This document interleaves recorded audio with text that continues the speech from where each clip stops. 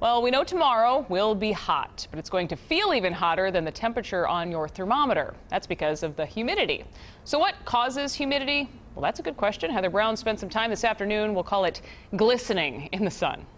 Now the sun is out. Now what does it feel like? It feels really hot. It's like a wall of moisture. Very sticky. This is a really nice day. It's kind of like spring to us.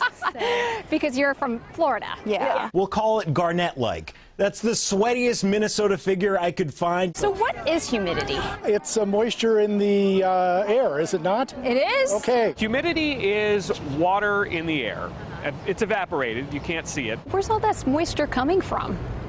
Who knows? If you have a large body of water, Some of this humidity is coming all the way from the Gulf of Mexico. Oh, wow. the sun evaporates that water into the air. It's like the sun's like soaking it up. And if you get a wind to blow it along and push it away and there's no front to bring it out in the form of rainfall, that moisture will move into Minnesota. Humidity can also come from the water plants release during photosynthesis. Something that's called evapotranspiration. Ever heard of corn sweat? Corn sweat. If you get a south breeze this time of year with those corn plants knee-high by the 4th of July, that will raise how much humidity is in the air. Some of us don't like humidity Are you sweating a little? A little bit, yeah.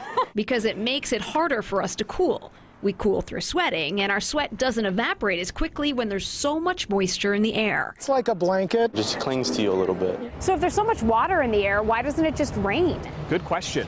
So to make it rain, you need moisture, you need instability, and you need lift. And if you don't have those three, you're not going to get a summertime thunderstorm. I enjoy it while it's here. You know, in the winter, you're complaining that why isn't it summer? Heather Brown, We should be able to withstand a few days like this. That's right. WCCO 4 News.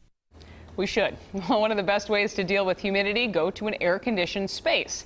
Part of the air conditioning process is that it pulls moisture from the air, so it makes sense. I've made this comparison before. Tomorrow afternoon, it will feel, you know when you check on the pizza to see if it's done and you open the oven and that rush of heat comes Right. in? That's what it's going to feel Not like pleasant. tomorrow. Yeah. Checking on the pizza. Remember that We comparison. can't shut the oven, though. That's the right. problem. We can't, yeah.